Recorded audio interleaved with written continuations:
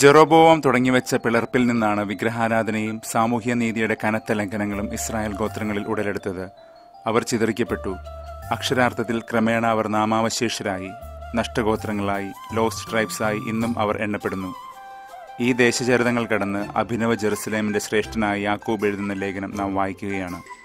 ജനതകളുടെ ഇടയിൽ ചിതറിക്കപ്പെട്ട ഇസ്രായേലിലെ 12 ഗോത്രങ്ങൾക്ക് അഭിസംബോധന ചെയ്യുന്നത്. ദൈവവും കർത്താവുമായ ഈശോയുടെ സഹോദരൻ എന്ന് തന്നെ കുറിക്കുന്നത് വഴി ഈ ഗോത്രങ്ങളുടെ സ്വഭാവവും അദ്ദേഹം കുറിക്കുന്നു. ദൈവമക്കളും ഈശോയുടെ സഹോദരങ്ങളുമായ നമ്മളാകുന്ന പുത്തൻ ഇസ്രായേൽ, അവന്റെ വചനം പേർന്ന കൂടപ്പിറപ്പുകൾ. ചിതറിക്കപ്പെട്ട ഗോത്രങ്ങളെ, പ്രവാസ ജനതയെ സൂചിപ്പിക്കുന്ന ഡയാസ്പോറ എന്ന വാക്കാണ് ഇവിടെയും. പരത്തിയെറിയപ്പെട്ട വിത്തുകൾ എന്നാണ് അതിൻ്റെ അക്ഷരാർത്ഥം. നമ്മളെല്ലാം വചനവിത്തുകളാണ്. ആയിരിക്കുന്ന സ്ഥലകാലങ്ങളിൽ തണലും അന്നവും ഹരിതവുമാകേണ്ടവർ. ഇന്ന് ഫരിസേയർ അടയാളം ചോദിക്കുന്നു, എന്നാൽ അവർക്ക് നൽകപ്പെടുന്നില്ല. അവർ എത്ര നോക്കിയാലും യേശുവിനെ കണ്ടെത്തുന്നില്ല. ഒരിക്കൽ കൂടാര തിരുനാൾ സമയം അവനെ കൊല്ലാൻ ഒത്താശ ചെയ്തെങ്കിലും അവനെ കണ്ടെത്താൻ കഴിയാതെ അവർ പരസ്പരം ചോദിച്ചു, അവൻ ചിതറിപ്പാർക്കുന്നവരുടെ ഇടയിൽ പോയിരിക്കുകയാണോ?